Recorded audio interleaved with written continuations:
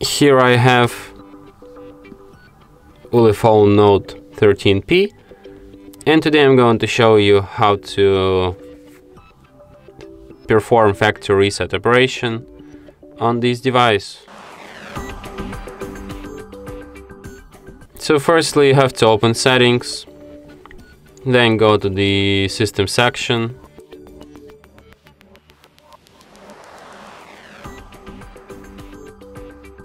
go to advanced, then reset options, and select the last option, erase all data, factory reset. Then tap erase all data, and then once again, and after that your device will be restarted in about a minute or two.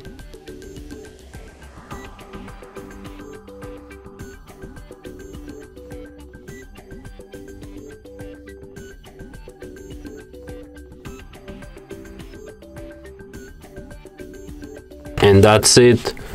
Thanks for watching. If you find this tutorial useful, don't forget to hit that like button and subscribe to our channel.